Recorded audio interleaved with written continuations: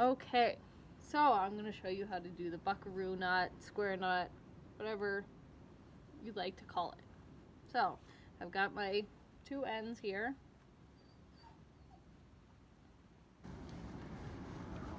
You're going to want your right hand end to be a little bit longer than your left hand.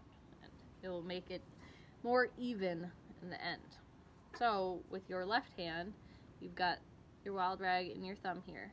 And you're going to want to wrap it around the back and hold it in your pinky. With your right hand, you're going to want to go through the hole right there between your thumb and your forefinger and let it rest on the back of your hand there.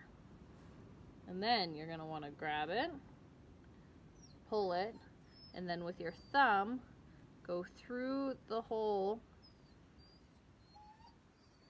that you just pulled that end through, and then with the loose end, you're going to pull it through. And then you've got a wonderful looking square knot, or a buckaroo knot, whatever it is. I love it. Anyway, thank you for watching, and let me know what you think.